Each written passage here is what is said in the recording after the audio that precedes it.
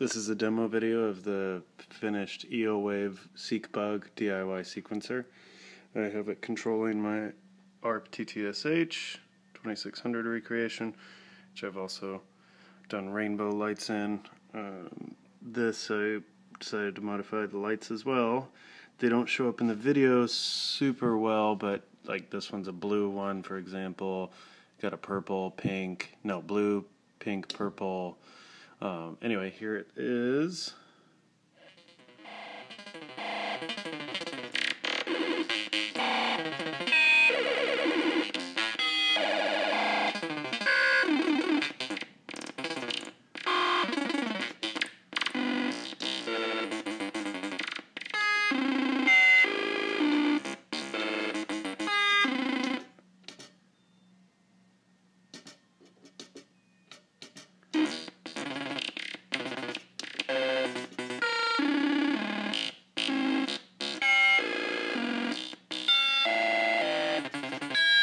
Right now I have a somewhat complex patch going on where the VCO3 is actually the clock going into the sequencer, and it's being modified by sample and hold, VCO2, etc. Let's try to get it back to something a little more normal. So we'll just clock it internally.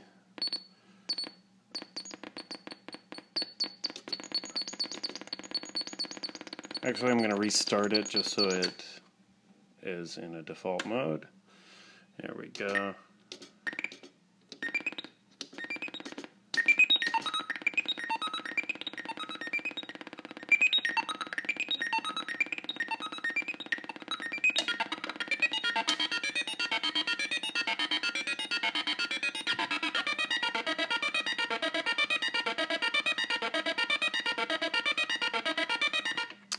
It has a whole bunch of modes that you switch with the mode, gate on and off, slide on and off, reset, repeat, direction, and scaling.